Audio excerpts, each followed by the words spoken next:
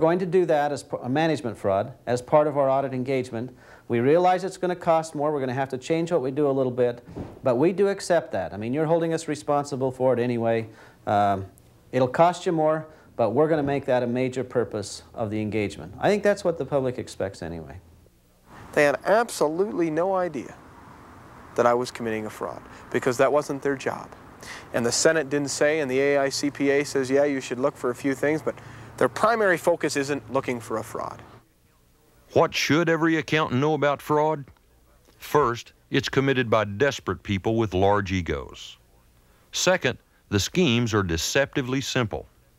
Third, the auditor or accountant must have a thorough understanding of the company's business.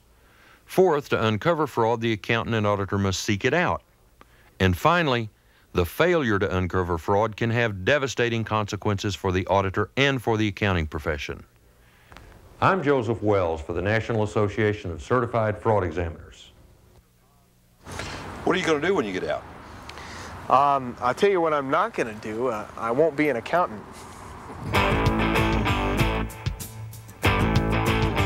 They say